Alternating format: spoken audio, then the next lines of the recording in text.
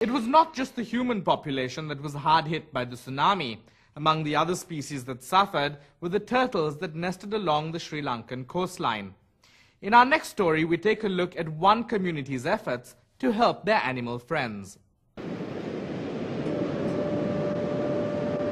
After a journey of hundreds of miles across the ocean, she has reached her destination, a nesting site on the beach of southern Sri Lanka. Turtles like this one lay dozens of eggs, but only a small percent will survive.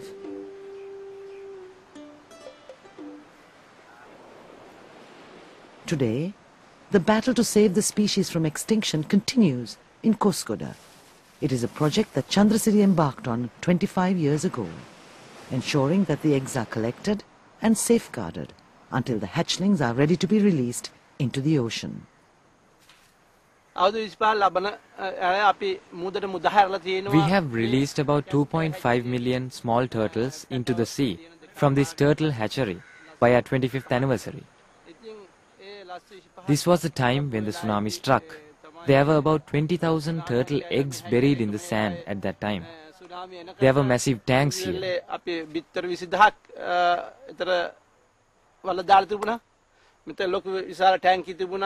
Badly damaged by the tsunami, the hatchery lost important equipment, resources and tanks, but more importantly, its main source of funding, tourists.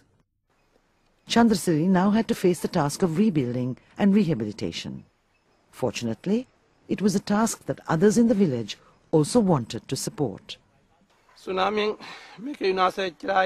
tsunami struck, the entire village was destroyed. The environment was also damaged. The children in the village helped me a lot. The beach was polluted. It took about a week for the villagers to clear the rubble out of this hatchery. We had to bring dozers and lorries to clear out the damaged buildings.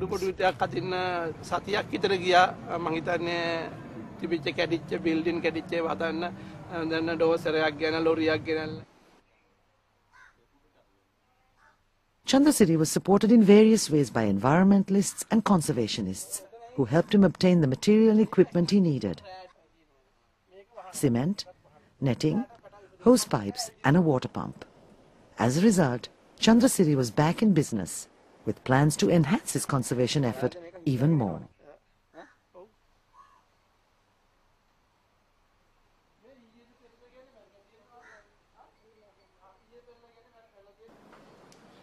මෙන්න මේ ටැංකියේ ඉන්නේ ආබාධිතක ගස් bag මෙයාගේ tsunami දවස්වල.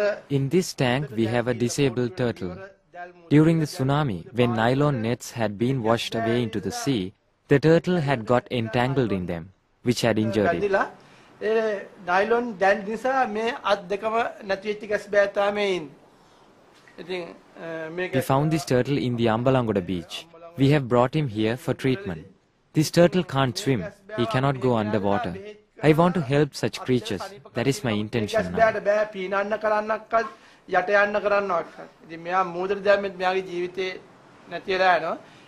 We bring in turtles that are injured from any part of Sri Lanka and treat them.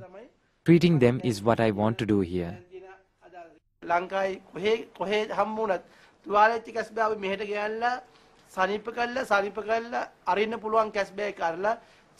අරින්න බැරි කැස් බෑව අපි මෙහෙ තියන කෑම කන්න දෙන්න ඒගොල්ලෝ හදන්න ගන්න තමයි දැන්ට මගේ තියෙන එකම අදහස එකම ආසාවත් ඒකයි.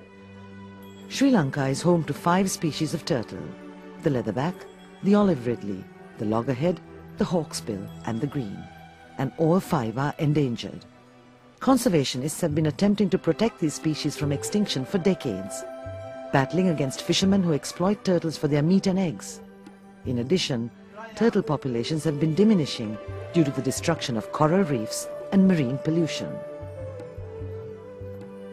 Rebuilding the hatchery may be closely linked to Chandrasiri's own recovery from the tsunami. However, the local community, as well as conservationists, know that they must all take responsibility for safeguarding the unique environment of Koskoda as one of the world's important turtle landing sites. Thanks to their efforts, a new generation of turtles get a second chance as they embark on their journey in the waters of the Indian Ocean.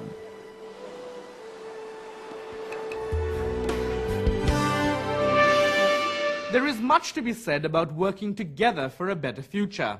And we hope that you'll join us next time as we bring you more stories about successful partnerships forged in the wake of the Asian tsunami. Till then, goodbye.